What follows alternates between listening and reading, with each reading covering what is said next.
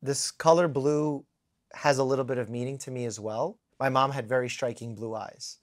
And I knew my dad was going to be in a dark place. And we always talked about getting a dog. And we never did it. And I said, I think now's the moment. I want to surprise my father with a dog. And I got a Siberian Husky with the exact same color eyes. Wow. The Siberian Husky became a part of our family. Yeah. And we felt like a part of my mom's spirit was within her. And it's probably a little bit of hyperbole to say, but it's true. I think she definitely saved his life during that time because she encouraged him to stay active, to walk, to go outside of the house, for me and him to talk about it. Yeah. And when I was looking at this watch, I was like, wow, this is the color of those eyes that have meant so much to me throughout That's wonderful. my life. And yeah. again, most people see a shiny watch and they think shiny watch, but I always see a little bit more.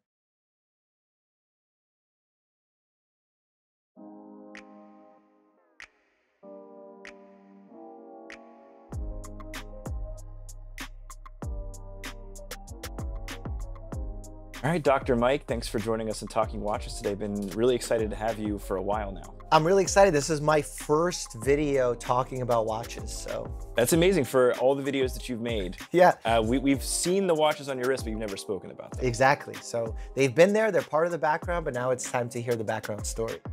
For those in our audience who somehow don't know who you are, can you give us a little bit of background on who is Dr. Mike? I'm a board certified family medicine doctor. So half the week I'm practicing in an outpatient setting, meaning like you're coming in to a clinic to see a doctor, you don't know what's wrong with you, you have an urgent problem, I'm the person you would see. And in addition to that, I also manage one of the biggest medical platforms in the world these days, kind of surreal to say, but across social media, we have almost 25 million subscribers where we put out accurate, evidence-based information to help demystify what's going on with our bodies, help boost health literacy, but at the same time, beat up on misinformation because there's a ton of it. And can you tell us where we're filming this episode? This is my podcast studio where we film the Checkup podcast, speaking with influential individuals in the medical space, celebrity space, political space about their health, about the future of health. So if you're interested to learn more about your body and what can happen next time you end up in a hospital, check it out. All right, so I'm sitting in the same seat as influential people. That's the good. Surgeon General was in that seat not too long ago. Okay, all right, the same seat as the Surgeon General. You never know what can happen on Talking Watches. So what takes you from medical school, residency, and then here we are? Yeah, it's a very strange route, something that I did not plan for. If you ask me 10 years ago when I finished medical school what my plans would be, it was not this. Sure. But the way that it all happened was surreal in that I was making content on social media very passively, just sharing my life of what it's like to be a med student. And I went viral. Didn't expect that to happen either, yeah. Especially for the reasons that it did. I thought it would be that I was the youngest doctor in my hospital, the fact that I did research, but it was all for superficial reasons. Okay.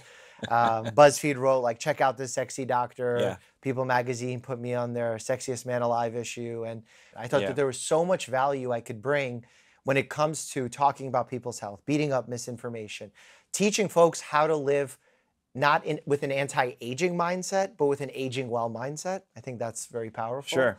And we did that on YouTube with tremendous success. There was an appetite for it, if done well and responsibly. And now 6 years into making content, I think we have a proven concept here. So I want to go back in time a bit. When in your life did watches sort of enter the picture? Is this something that came as you saw success, or is it something that dates back to childhood?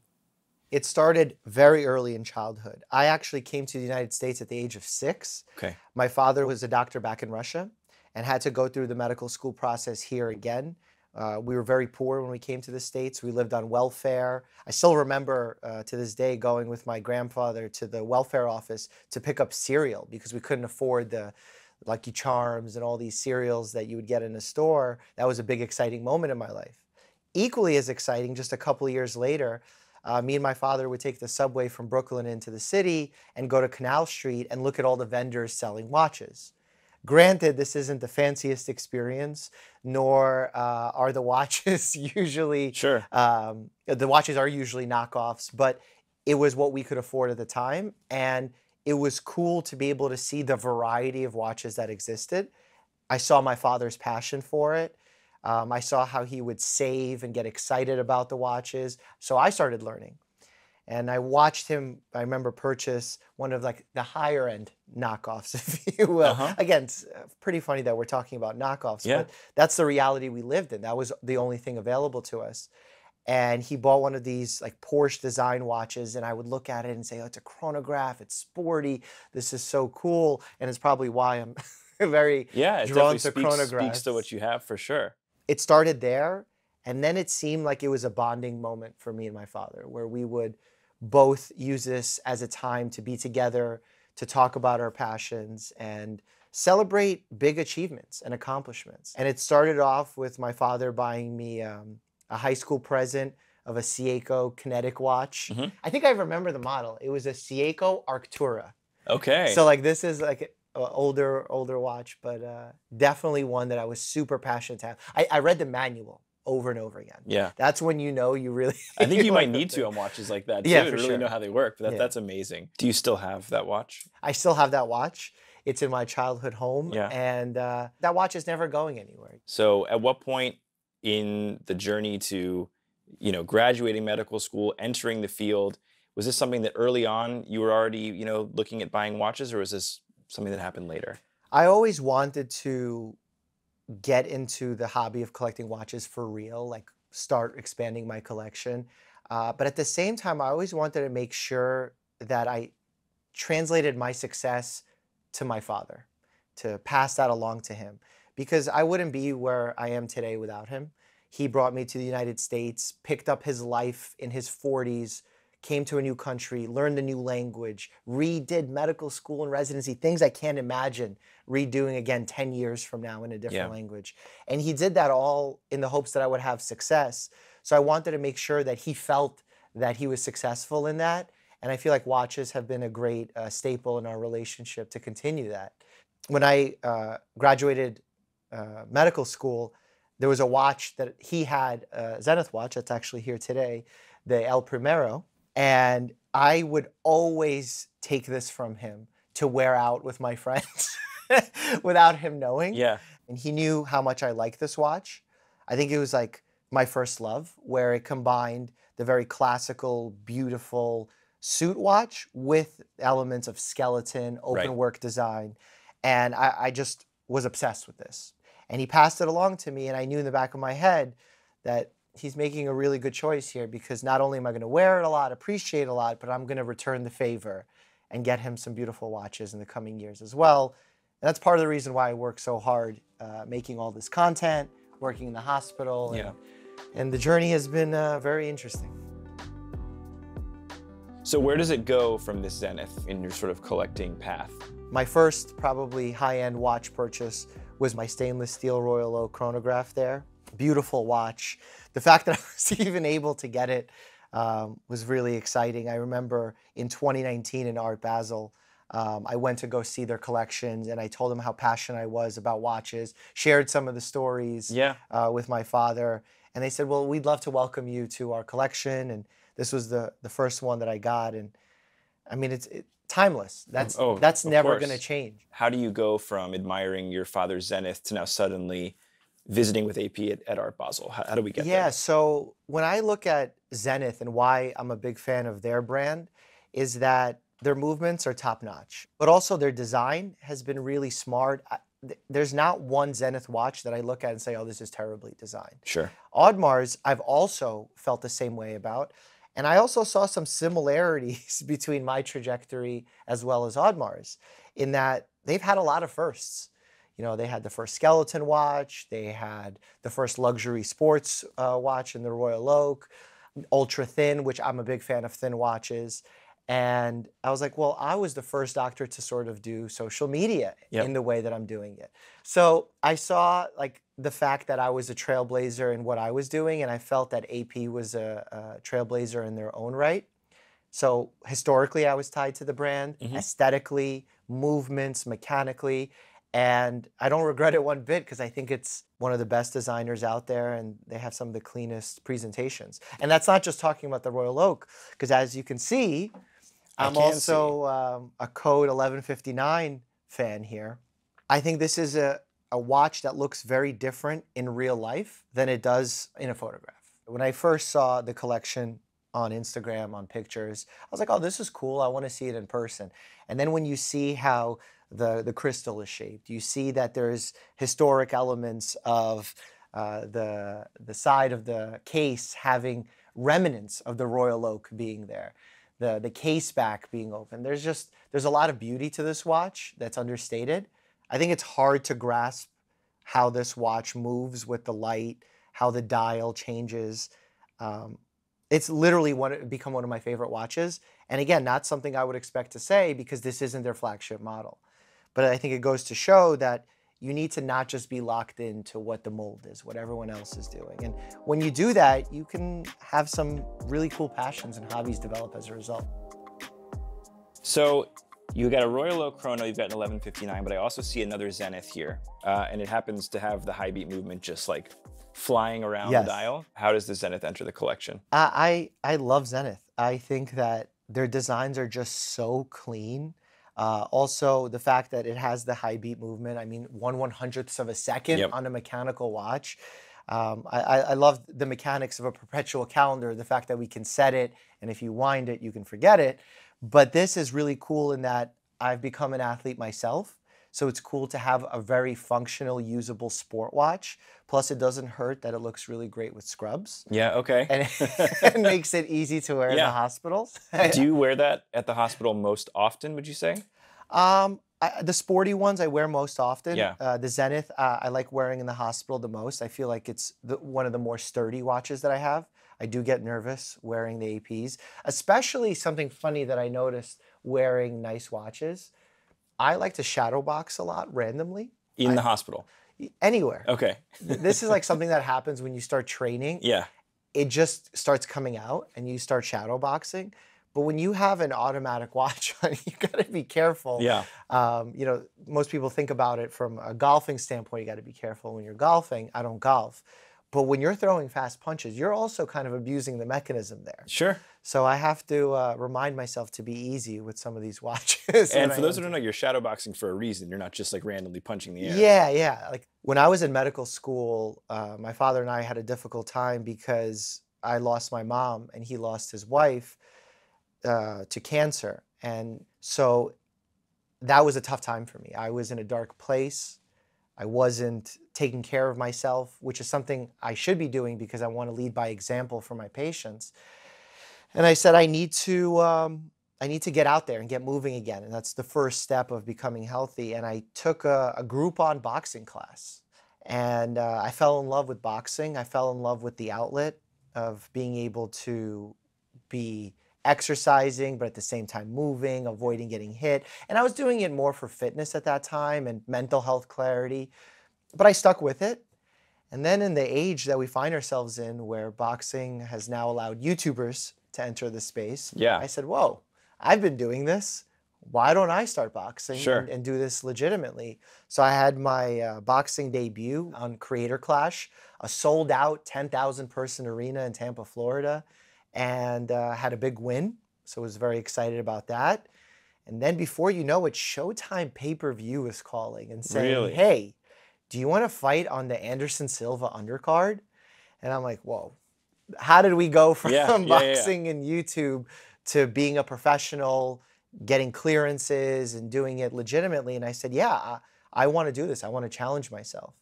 So I took on an experienced MMA fighter with 20 plus fights from Nate Diaz's camp by the name of Chris Avila. Didn't get the win in my professional boxing debut, lost by judge's decision. But I think I showed that doctors have heart. We're not scared to get in there and show what we're made of. And my boxing journey isn't just done yet. I mean, Rocky didn't win his professional debut either. That's what I'm saying. You know? So I think I'm not going to retire 0-1 as a professional. Yeah. I'll put it that way. Good. So do you remember what watch you wore after your win? I wore my Patek Aquanaut. What a great segue, an accidental segue. I was eyeballing that watch, went for it, and here we are. Yeah, I remember wearing this watch, and the reason I remember wearing it is because after the fight, my dad was obviously very nervous. I had some bruising on my face. Yeah. He's a doctor as well, so he's like, "Oh my God, are you okay?" And I still have the video of me going up and celebrating with him the win in the room afterwards. And I gave him the boxing gloves that I used in the fight. And I had these gloves made and I gave it to him to commemorate the moment. And I remember I was wearing this watch. And I think this is a great watch for a boxer to have. Yeah. It feels very flexible. That's kind of the big shout out I would give to the Patek watches, in that they probably wear the most comfortable out of all the watches. The design, the way that it sits on the wrist, maybe it's because of the way my wrist is shaped, but by far the most comfortable watch I have that I can easily wear and not even realize that I'm wearing it for long periods of time. And what were the circumstances that you were able to acquire this into your collection? I started following, once I started getting into Audemars, a lot of watch pages. So you were going deep. I was going deep. Yeah. I was really looking at what people were wearing, and I realized that I needed to add a little color to my collection. I realized that I was really falling into this blue, silver, black kind of monotone pattern. And every time I would see this watch, I remember there was like a few soccer players that were wearing it. I'm like, that's the watch I want. But obviously really hard to get, really expensive. So I said, when we have some success on the YouTube channel, we'll get that. Yeah. And that was a watch that I actually got when we hit 2 billion views on the YouTube channel. Wow. And that's 2 billion long form views. Yeah. It's a lot Those different. are real views. Yeah, those are views that people are watching, you know, for 10 minutes at the very least. So that's powerful to be able to have that kind of impact on the world. And for myself, I thought I would get this beautiful watch to celebrate. Do you wear it fairly often? I mean, it looks like it, to be honest. Like it's Well, as it should. You know, that's funny. A lot of my friends will see my watches like, dude, you like scratch up your watch. Watches are made to be scratched, Thank you. Yes. worn. And obviously, look, I love wearing my little Holy Grail ceramic perpetual calendar there because it never gets scratched. Right. And that's beautiful. But I feel like, just like, I don't know, if you get like a hard shell suitcase and it gets all these scratches from you traveling all the time, that's like indicative of the fact that you used it. Those are like stories of travel. Those are stories of travel. Yeah. That's how life has been experienced. And that's why, funny, I tie everything back to health, but why I'm so anti-aging. Yeah.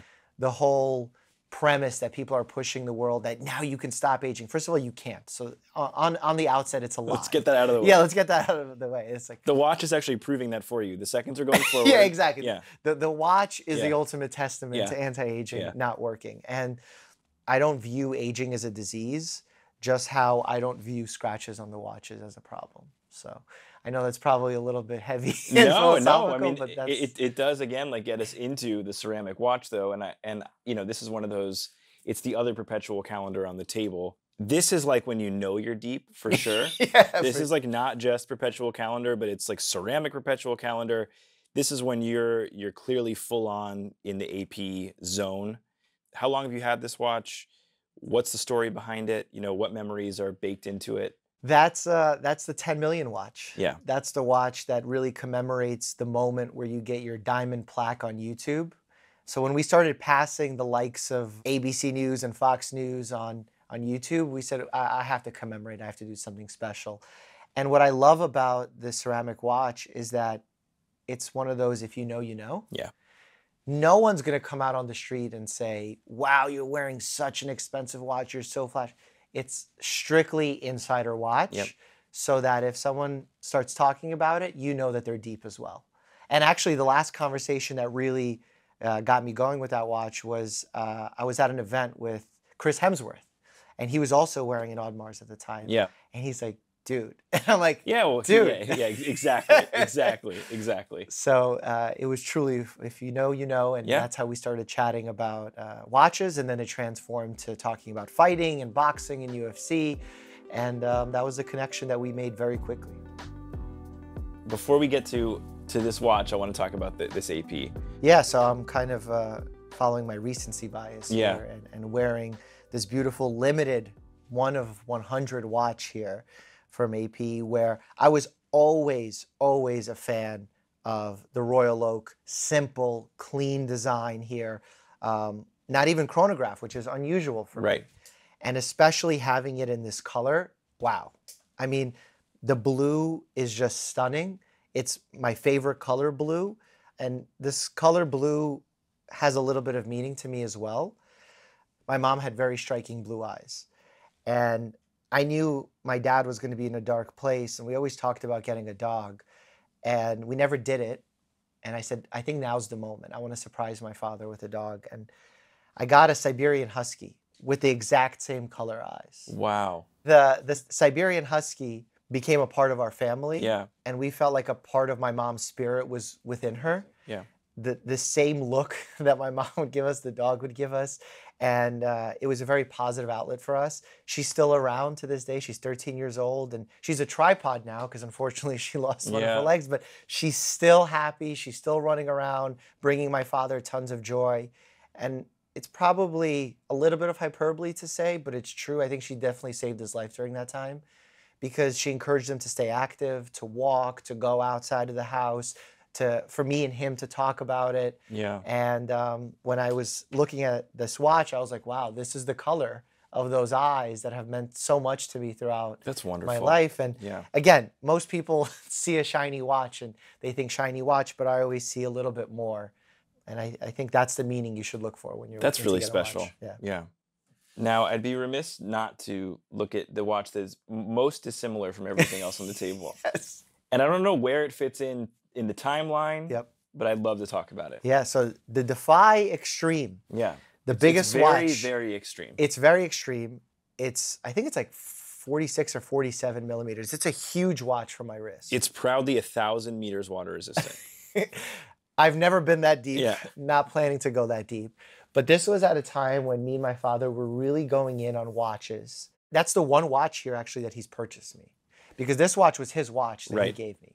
And this watch, when I went into medical school, he said, like, when you're going to have the success throughout medical school and all that, I want you to wear this watch. And I absolutely wore this watch a lot. As you can see, it has a lot of wear throughout medical school. And it's a special watch because of that. That's never going anywhere, even though I will say out of the collection, it's probably aged the most in terms of design. But I just think it's unique, and I think it's always nice to have a unique watch that means something to you. So what are some of the watches that are not here that have become a part of your father's collection because of you? So when I became part of the Audemars family, if you will, by getting some of those watches, I surprised them with a Royal Oak offshore carbon fiber model, used because I was just starting out in my career and I couldn't start getting him new watches at that moment.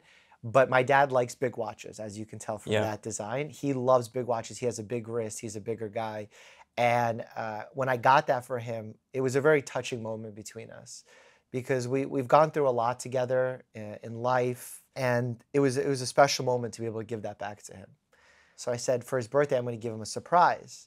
I happened to be on a billboard in Times Square to encourage people to get vaccinated. And he didn't know. And I took him to Times Square and I showed him where the ball drops, where we came in 1995 and we saw that ball drop because we came in December 1995 and then saw the ball drop. His son is on that billboard. It's amazing. But the surprise wasn't over. Right. We then took an Uber, he not knowing where he's going, to the Audemars store not too far away. And I surprised him with his very own Royal Oak chronograph. Wow. And very similar to mine here, but with a silver face. And he was like, initially, my father follows the same pattern every time. When I got the Siberian Husky Roxy, he's like, no, this is not, we can't have a dog right now. He's very angry at me. He's yelling, doing his traditional Soviet Russian father thing. And then he breaks down and starts crying and telling me how much he loves the dog. Yeah. And that we should come up with a good name together.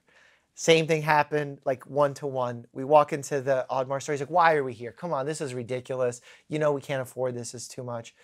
And we already had the watch waiting for him. There was a little bit of champagne, got him some cupcakes, and the waterworks started coming, and his tough Soviet exterior came down very quickly. I still have pictures from that day. That is really, really great. Yeah. That's so, fantastic. I mean, I'm very blessed to be able to do this. Of course. And I find myself lucky, and that's why I always try and give back, not just to my father, but in every way that I can. My boxing matches, because I'm a professional fighter, I was getting paid, but each one of my matches, I donated my entire purse to charity. So my first fight, I gave it to the conflict that was going on in Ukraine. My second fight I gave to the Harlem Boys and Girls Club here in New York City, to the tune of $125,000. And I continue to try and lead the way by showing people that the success, and financial success even at that, comes from the fact that you love what you do. And when you align your passions with your skill set. And now I'm working at a community health center. I don't work as a concierge doctor for the rich and famous. That's never been the goal. So 3 days a week, I'm helping people who need help. Yeah. Half of my patients are on charity care where they're not paying anything to come see me. And I would have it no other way, where I think it's cool that we live in a capitalistic society that allows us the chance to come as immigrants and have this level of success, but at the same time be able to give back so that others have the same opportunity. Sure. Looking at your collection, there is not vintage on the table. Is there any reason behind that? And I might venture to guess one, but I'd like to hear from you why Yeah, there for isn't. me, it's been initial excitement about being able to get something new that's meaningful to me. But there will absolutely be vintage watches in the collection. It's about forming those relationships and finding a story that you tie to. And I've yet to find that. But when I do, I want it to be special. I want it to be something unique that I think ties into what we've accomplished. So there will absolutely be one, but not yet, because I needed to build up the core. And I feel like now I'm at a really good, happy spot for a core of starting a collection. As someone who's entrenched in social media, and for sure Instagram has changed the dynamic of watches and how watches are perceived and how taste is created, and it can sometimes tell someone that taste is one thing and you can only buy these 3 watches. Sure. And what would your advice be to those that may now view you and see your collection, or fellow enthusiasts out there that are sort of stuck in that mold? So I think social media carries both pros and cons, and we have to point those out honestly. And I think one of the cons is we fall into this compare and contrast culture. What does this person have that I don't have? And that leads to a lot of dissatisfaction and unhappiness. So when you're starting your watch collection or thinking about purchasing a watch, it has to be for you, not for everybody else.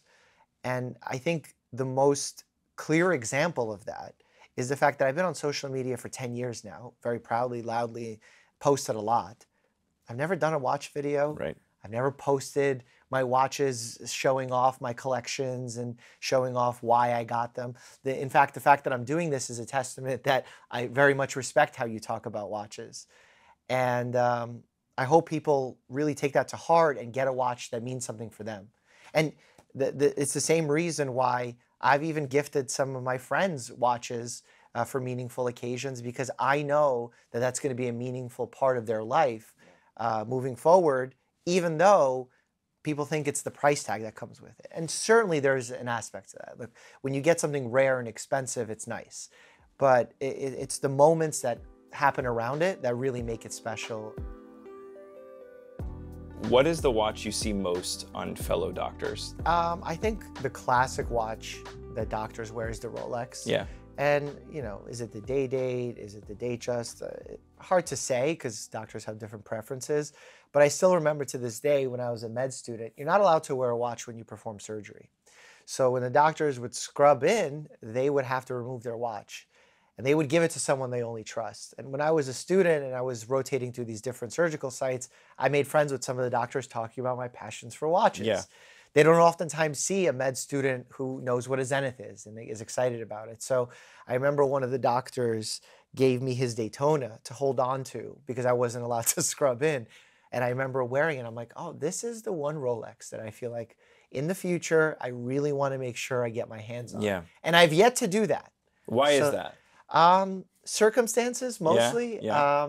But also initially when I was looking at watches, it seemed like all my friends just talked about Rolexes and they viewed it as a status symbol as opposed to their true passion for it.